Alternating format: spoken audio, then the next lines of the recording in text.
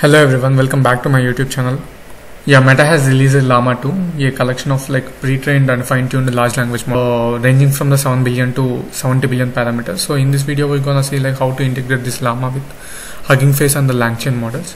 So pre-trained models actually have shown some reasonable, the notable advancements. So compared to the Llama 1 models. You see here we are installing the libraries Transformers and Accelerate and Langchain. So Transformer is a library which provides the API and tools to easily download and train the state-of-the-art pre-trained models for natural language processing and computer vision and audio, etc. So basically we also have a library Accelerate. So Accelerate is a library which enables the PyTorch code to run across distributed configuration. So then we have a token from the Hugging Face which we can take for the log. Basically the model is Llama 2, which we are taking it from the so this pipeline which will be we are getting from the Transformers library. We will passing this particular model that we want to use, and we are having we have the several parameters here. We are passing the model here, and we are having the tokenizer. Tokenizer is nothing but conversion of the words into the numbers, and we are also declaring the data type. So here if you see, we allow this is the device map when Accelerate library is present. So it will compute the most optimized do sample. So this do sample is particularly set to true. Enables the decoding strategies such as multinomial sampling and top K sampling and top P sampling, etc. So if we want to perform that sampling, we will enable it, and we also have a top K.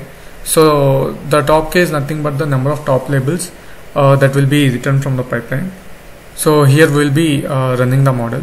So basically what happens is we'll pass the query to the model hi, I like cooking and can you suggest some recipes.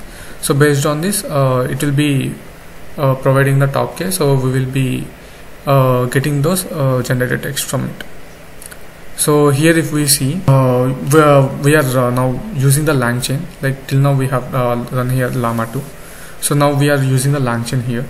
So Langchain is particularly used here taking the Hugging Face pipeline, and we are using the tokenizer for the tokenizing, and we also have this conversation chain, so where we will feed the prompt, and so if you see here we have the chains, and we are importing the conversation chain. So these chains are nothing but the modular pipelines that connect the different components, and which includes the large language models and create large language based applications. So we also have the Transformers library, and later we are having taking this model which is a Meta Llama. So we are passing this similar to the previous one. We are passing to this pipeline these parameters. So once we pass these parameters, we have in the LLM. So where it is a part of the Hugging Face pipeline, and we have given the pipeline, and we have set the temperature. See, we are setting here the temperature. So temperature is nothing but the hyperparameter that controls the randomness and creativity of the generated text. So if we have the low temperature, it means it will focus on the most likely words and leading to the safer and more factual information. But if we have the higher temperature, then it makes all words equally likely, which is leading to the more creative response with the diversity. So once we have completed, so here if you see, we are going to define the prompt. One of the biggest disadvantages of open access models is that one has the full control over the system prompt in these chat applications. So this prompt template should be the template that was used for models training procedure. For example, for Llama 2, the templates looks something like this. So this is a prompt template. So basically once we have so this is the prompt template which we will be using. These are the parameters that we're gonna set, so that it will be feed a conversation prompt. So once we have the prompt, then we are initiating the conversation chain, where we have provided the large language model which we are using, and once we run the prompt, so we will be getting the output. So these we are also doing a conversation chain here. So this conversation chain is nothing but the part of the Langchain library that is used to have human assistant conversations, which loads of context from the memory. So this conversation chain what happens is all the conversations are saved in the into the memory, leading to the larger buffer size. Unlike the we will be also having conversation buffer window memory that stores only the last k interactions. So like this is how the conversation chain forms.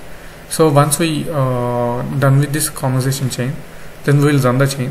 So here to prevent our context buffer from becoming very large, we will be using the conversation buffer window memory.